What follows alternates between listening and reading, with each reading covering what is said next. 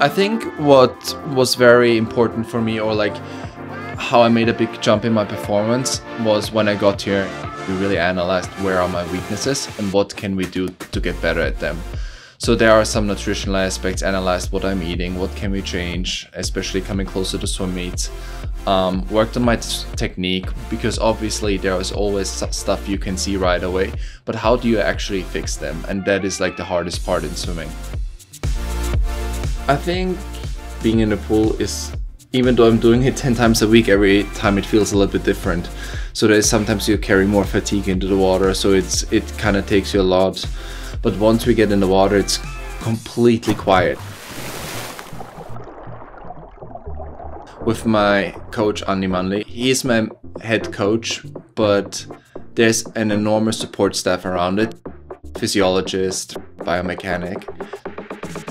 He will have all this information from all the sources, and they will work with me as well. So we are able to get better in each of these small aspects of swimming.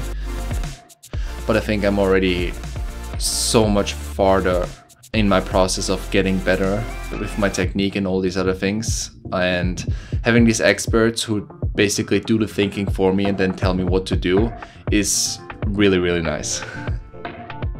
It's hard to explain, but when you go out to a World Championship final or Olympic final, the nerves, whatever you're feeling, the emotions, there's nothing like that. There's nothing what I've ever gotten through anything else. So it becomes kind of like a little bit of an addiction, because you want to keep doing, you want to keep experience those moments. I'm basically training, or I think of myself, I'm training every single day to get to experience these moments again.